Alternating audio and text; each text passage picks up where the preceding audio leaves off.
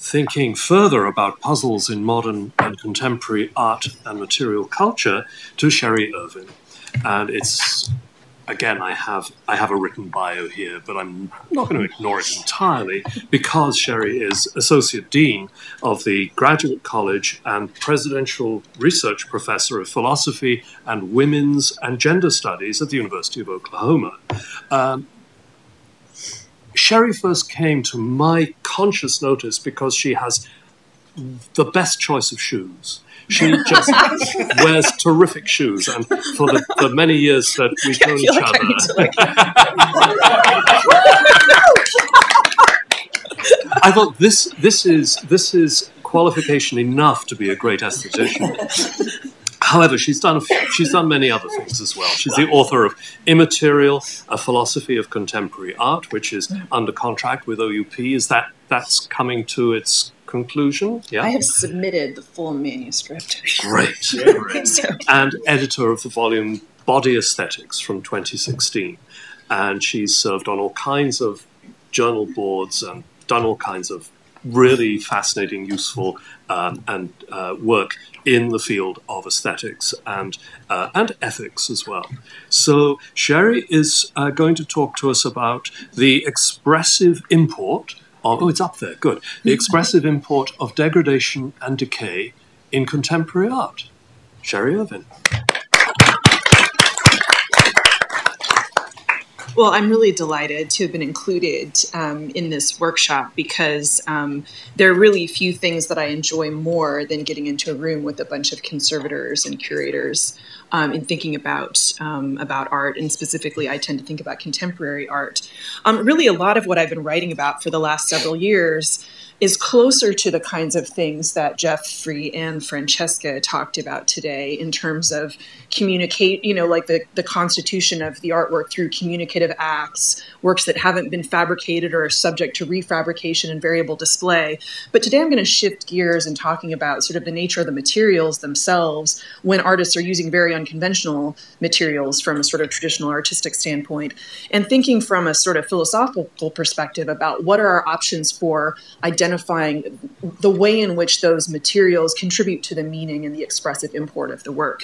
I'd say traditional philosophical discussions have given us somewhat limited options for acknowledging how the materials out of which something is constituted contribute to its meaning. And I'm trying to see, given what philosophers have offered to us, how can we bring that into an account of where the meaning comes from. So I sort of think of new media artists playing in the fourth dimension by creating works that are extended in time, video works, interactive, digital works, that kind of thing. But a lot of object-based artists are playing in the fourth dimension by creating works that are designated for degradation or decay. Because after all, decay is one of the most fruitful processes of continual evolution that you can set in place for an object-based work without requiring that there be a bunch of ongoing maintenance. And so today I want to think about the expressive import of this tendency to create works that are destined for or that kind of carry implications of dilapidation or collapse.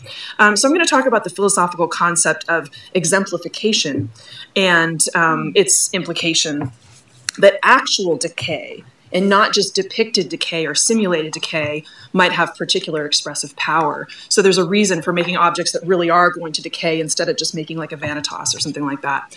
And second, I'll suggest that this expressive power is due to the distinctive bodily and emotional effects that decaying materials and structures have on us. And I hope that point will sort of seem it may seem rather obvious from a sort of pre-theoretical perspective, and yet philosophers often haven't been great at acknowledging that bodily response can actually be sort of a source of meaning, because we tend to do this very cognitive thing about meaning often in our discipline.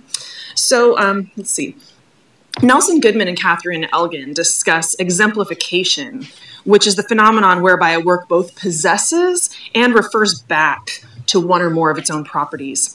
So Goodman gives the example of a tailor's swatch. The swatch possesses many properties. It is of a certain shape and a certain size, but insofar as it is functioning as a swatch, a sample of fabric, it exemplifies only the properties of the fabric whose nature it is designed to show us. So it exemplifies the fabric's color and texture. It doesn't exemplify its own shape and size. Those are kind of incidental, right?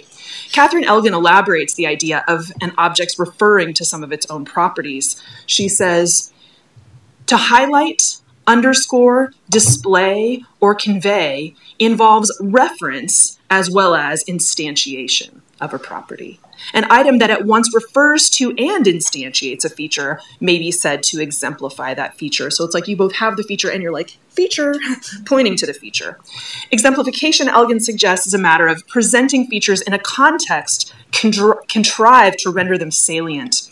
And Goodman suggests that expression is a central aesthetic function of exemplification. He says not all exemplification is expression, but all expression is exemplification. It's a very strong claim. I don't know if we should accept it, but certainly I place it here not so much to endorse it, but to suggest that certainly he thinks exemplification is really key to how a work can express anything at all. So there's this famous example of Zoe Leonard's Strange Fruit for David, which I'll talk about some today. It's one of the examples that I'll focus on a bit. And it exemplifies the property of being made from real fruit peels. This property is not merely possessed by the work, but is highly salient in an art context where obviously the inclusion of unstable organic materials is not only historically, organic materials that are unstable to this extent, is historically uncommon and also poses a notorious challenge from a conservation standpoint.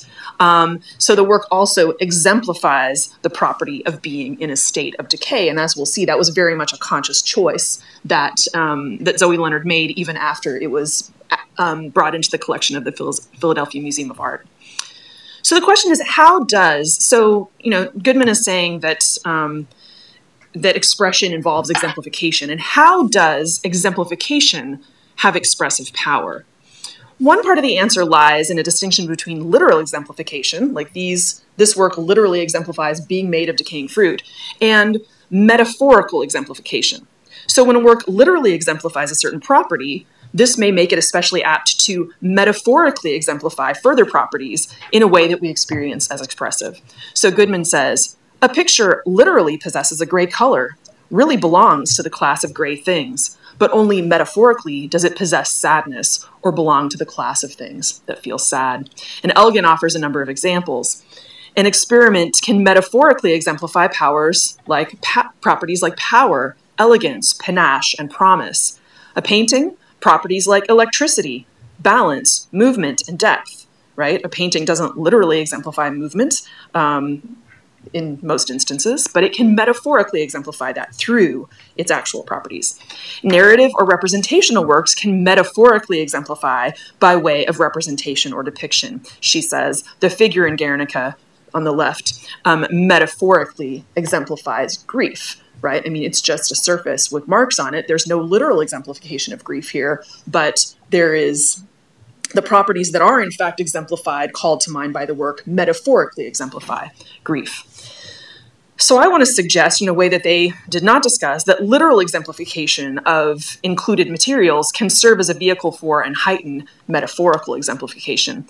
So Strange Fruit for David literally exemplifies the property of being made of fruit in a way that is central to its content. So if you don't know about this work, Leonard was grieving the death from AIDS of her friend and fellow artist, David Wojnarowicz, and she began gathering the peels of fruits that she and other friends had eaten. And she used needle and thread to sew the pieces of peel back together. And she left the stitching very visible, as you can see. And on some of the peels, she added embellishments like zippers and buttons. And then to display the work, the reconstituted and decorated fruit peels are spread out in a seemingly random array on the floor. Now, you can get fruit-related content through mechanisms other than exemplifying fruit, directly including it in the work, right? The work alludes, through both its materials and its title, to the song Strange Fruit, which was written by Abel Meeropol and first recorded by Billie Holiday, which poignantly deplores lynching and other forms of racism. And it also alludes to the use of the word fruit as a pejorative term for gay men. It evokes theistic notions of the Garden of Eden and the fall, whereby humans lost their privileged status through a choice to consume the forbidden fruit, often used as a metaphor for socially or religiously stigmatized sexual activity, and were condemned to earthly suffering. So this complex of illusions invites us to contemplate the role of societal oppression in the AIDS epidemic, which was certainly very much in play. She was making this work in the early 90s when a failure to respond effectively to the AIDS epidemic was a major issue. Now, Leonard could have secured these allusions to all of this content by making a painting that depicts decaying fruit. But the choice to make the work out of actual fruit peels allows her to secure the elusive content in a direct and powerful way. It also allows her work to literally exemplify the work's degradation, which she understands as crucial to its meaning. So when the work was acquired by the Philadelphia Museum of Art, she initially explored aggressive conservation measures with the well-known conservator Christian Scheidemann. This is a pretty familiar example. But as curator Ann Temkin wrote, Leonard surprised herself and found that she recoiled at Scheidemann's hard-won results. She realized that the appearance of decay was not enough for her. The metaphor of disappearance was insufficient. The mere pretense of deterioration was no longer persuasive. She set herself a criterion of honesty and rejected the 25 preserved pieces. She decided that it was essential to the work's expressive power that it directly embodied deterioration rather than only alluding to it. These acts have different communicative significance. But I was, I've been thinking about this and thinking about whether does the concept of exemplification really explain anything, right? I mean, okay, what she's exemplifying is actual fruit instead of exemplifying a depiction of fruit. But why is it that that's more effective at getting us to the content that she's alluding to? Why is it that that's more effective at securing the metaphor? And I was kind of giving a talk about this last week in Mexico City, and I was sort of thinking about that and feeling dissatisfied with the account that I was giving. And so here's sort of the next iteration of thinking about what is the real explanation there? It seems like we need a psychological explanation that goes beyond just saying, oh, this property is present and it's also pointed to, and therefore, like, that just doesn't seem very satisfying. So why does the actual presence of a material or property in the work have power that a depiction or simulation does not?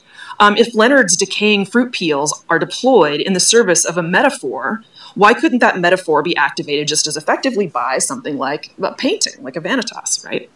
So the special powers of the fabric swatch.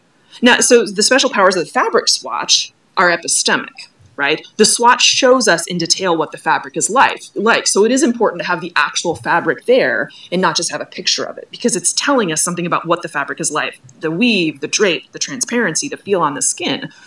But Zoe Leonard isn't including fruit peels to show us what fruit peels are like. Like, that's not really the point there. The power is expressive, not epistemic, and this seems to require some further explanation. So to answer this, I'd like to bring together some reflections by Suzanne Langer from the middle of the 20th century. Langer suggested that we tend to understand a space as organized by our kinetic possibilities within it. Like, if we think about the space that we're in right now, we've got some paths that we can get through, and especially as those of you back there are probably acutely aware, you've got some paths that are not really open to you, that are kind of closed off. And there's also all this space up here, but we tend not to think as much about that because we can't, you just can't hovercraft into that space right now. That's not an option for us. So Langer says further, when a sculpture is present in our space, we tend to understand the space as organized by the kinetic possibilities that we imagine for that sculptural object, even if we know perfectly well that it's not actually going to move. And that changes how we experience the space. Once we're thinking of the space as organized by the kinetic possibilities for this sculptural object, that shifts our experience too. She describes sculpture as virtual kinetic volume. She thinks those kinetic potentialities that we imagine are actually really key to experience of the sculpture. And she suggests that the sculpture's implied kinetic nature tends to activate a connection between vision and touch. So she says, the intimate relationship between touch and sight, which is thus affected by the semblance of kinetic volume, explains some of the complex sensory reactions which sculptors, as well as laymen, often have toward it. Many people feel a strong desire to handle every figure.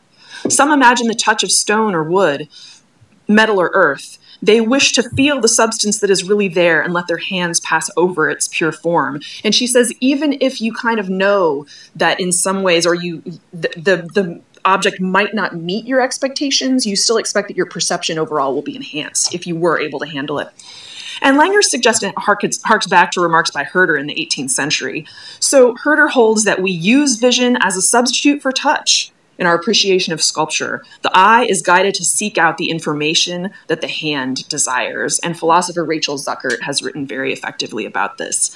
Herder also suggests that the beauty of three-dimensional forms and the pleasure they occasion actually belong to touch.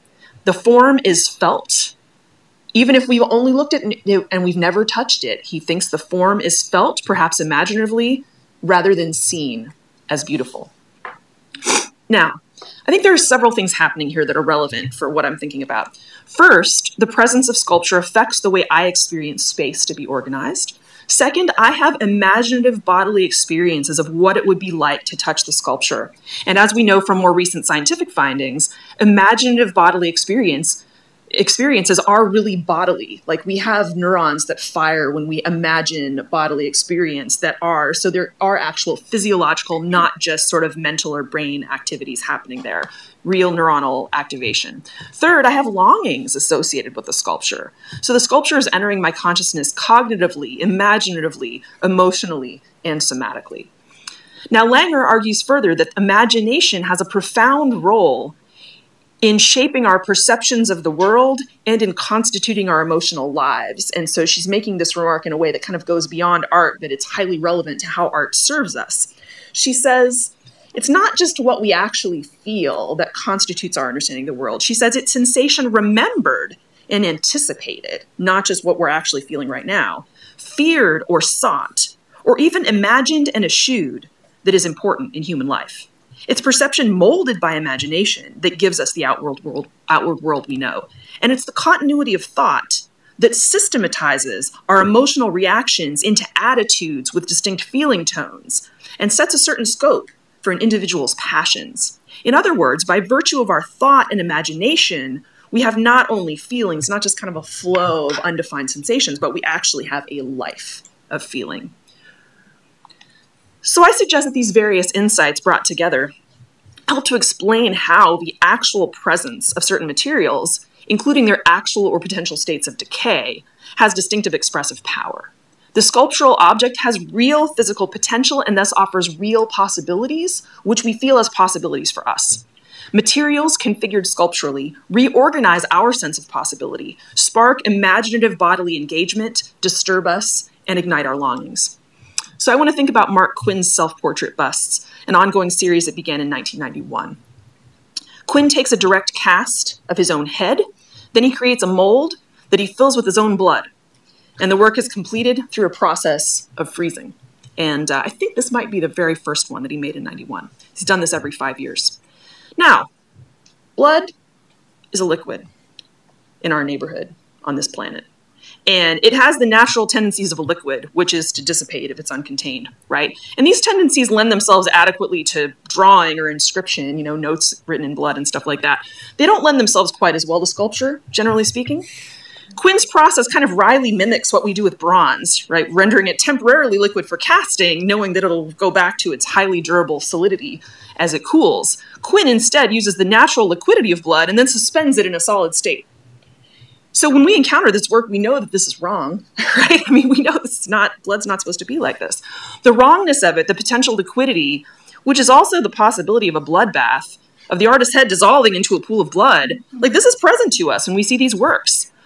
Our knowledge that the object is constituted of frozen blood makes it hum with the potential of disaster. And you can feel this even if you aren't aware that one of the works in this series was in fact destroyed when the power to the vitrine was lost. Even if you aren't thinking, as I have been lately, about the grisly failures of early attempts to cryogenically preserve human bodies for future revival, there was a guy who promised to keep a bunch of people's bodies frozen, and he kind of catastrophically, it didn't quite work out. And just if you think about that, that's all I'm going to say. Let's not. But still, I mean, this is kind of in that neighborhood of we're going to save him forever. We're going to save this forever, right? We humans aren't that good at keeping things frozen. Even our icebergs are melting. So also present to us is the object's current actual state, and this is a significantly later one. The coldness, solidity, and ghastliness of this strangely shaped blood popsicle. And then there's our further contemplation of the blood itself.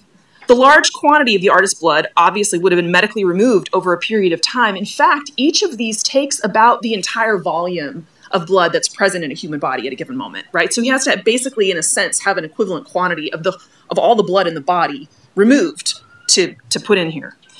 And blood thus removed is often used for therapeutic purposes, though not in this case. Blood gives life, but its loss through injury and wound can result in death. Blood records what we've been up to, as Quinn, an alcoholic, would be acutely aware. Blood can prompt squeamishness and unease, and for good reason. Contact with others' blood can be dangerous, right? So, of course, by freezing the blood and putting it in a vitrine, Quinn confuses these reactions a little bit because the blood is safely contained from us for the moment. But I feel like there's a kind of duality to our encounter with this work. Even while it is present to us as a solid object, clinically frozen, its potential for decay and loss animates our emotions and our bodily imaginings. It matters that the work actually has the potential to melt, which we feel and experience as potential not only for it, but for us. So I'm just making grand psychological claims with no data, but anyway, I'll just be honest about my method. Now I want to turn to Kara Walker's 2014 work, which has this very long title. Probably many of you saw it, A Subtlety, or The Marvelous Sugar Baby, an homage to the unpaid and overworked artisans who have refined our sweet tastes from the cane fields to the kitchens of the New World on the occasion of the demolition of the Domino's sugar refining plant. This work, like Quinn's, has a pronounced duality. It is, or was, simultaneously present to us as a magnificent monument and as an impending ruin. The fact that the building in which it was displayed was soon to be demolished is signaled in the title, and the grand Sphinx figure is made with a surface of white sugar, which is soluble, and the object is described as a subtlety, which is traditionally a small sugar sculpture designed to be eaten. But most markedly, the child worker figures, some cast in brown sugar and others cast in resin and coated in molasses, were collapsing before our eyes. The visible disintegration, along with the associated smell, heightened the sense of ephemerality, of impending loss. And this activated all sorts of bodily, emotional, and imaginative responses. The most well-publicized reactions were disrespectful and exploitative, objectifying the Black female body in ways that hark back to the sexual violence against Black women that was used to produce a labor force to create wealth for whites during the sugar industry. And as Kara Walker sort of said about this work, she knew perfectly well that, placing this kind of object in the world would generate these kinds of responses. But other forms of longing and bodily engagement were in play as well. Children were seen playing with and even licking the child laborer figures. There's a picture that I saw, I didn't have time to find it again, of a child, like there was one of the pools of syrup on the floor, a little child kind of delightedly, and the parents kind of, urging the child on. Walker had video shot of audience engagement with the work, and the video showed, interestingly, that some treated the Sphinx figure with gentle and reverent caresses. They were really sort of loving forms of touch. So while there were signs indicating that touching of the work is prohibited, the knowledge and visible signs of the work's degradation and eventual destruction may have helped to disable the prohibition on touching, even though it was advertised, and allow people to feel more fully justified in indulging their longings and in indulging, sort of being attracted to the work's physical allure. Why not appreciate engagement with the work fully? Why not touch it, given that there's no chance of the object's long-term preservation and that there would be no opportunity to return for future encounters in later years? Now, I want to acknowledge, people touch works all the time. So it's not like generally speaking, people need a suspension of the prohibition. People do crazy stuff to artworks all the time. But the fact that the ephemerality was so clear and apparent and on display may have helped people to feel like, hey, I'm not going to be damaged in something for posterity. The oils of my finger aren't going to prevent somebody in 200 years from experiencing this. So maybe I can let myself connect with it. Most of us, of course, did not lick the objects or dip our hands into the syrupy goo puddled on the floor, but the signs of loss and disintegration nonetheless heighten our sensory imaginings of texture, viscosity, and sweetness. Our actual visual perception of the objects is, as Langer suggested, molded by the imagination, connecting to both embodied desire and emotional passion. Now, a simulacrum, of course, also engages the imagination. but not in the same way, as the potentialities that we know it to offer for us are different. If you think back to Ai Weiwei's 2010 work, Sunflower Seeds, this was displayed by placing 100 million individually hand-painted porcelain sunflower seeds in the turbine hall at the Tate Modern. And here's somebody who's actually painting some of those. Ceramic seeds function differently than real seeds in our experience because of their very different potentialities for us. Real sunflower seeds are edible, while ceramic seeds will not nourish, might break your teeth.